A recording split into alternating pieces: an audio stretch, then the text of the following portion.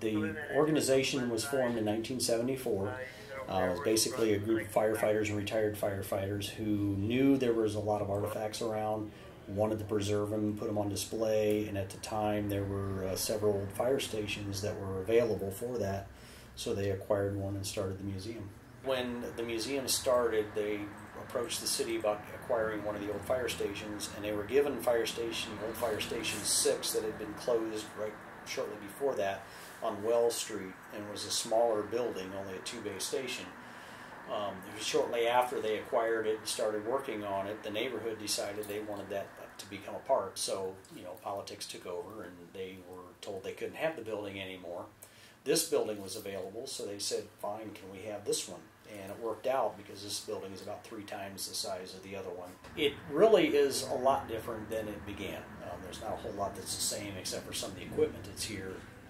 But originally, even when I came down here 20 years ago, the museum was only the first floor of this building, and it has now expanded to the 2nd floor, and there's 4 rooms upstairs, and we're in the process of actually redoing some of the storage area in the back to increase the museum even more.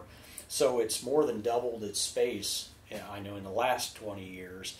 And as far as prior to that, we've also acquired a lot more artifacts, a lot more equipment. The significance of the museum is just the fact that it chronicles our history, the fire department history in general, plus Fort Wayne's history from 1834 till the present. So, anything you want to know about our history, you can come here and either see or learn about.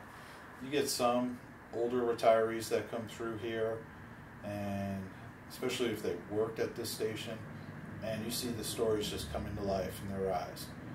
They relive their glory days every time they walk in. We even get retired firefighters from other cities, and as soon as they come in, this building, because it's a fire station, has a feel to it, and they love it.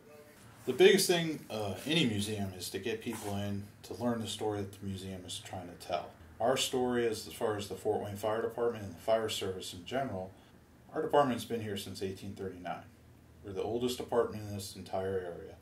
We were a department before the city was a city. So how the community can help is to come through and learn some of these stories so that the history we're trying to preserve here doesn't get forgotten.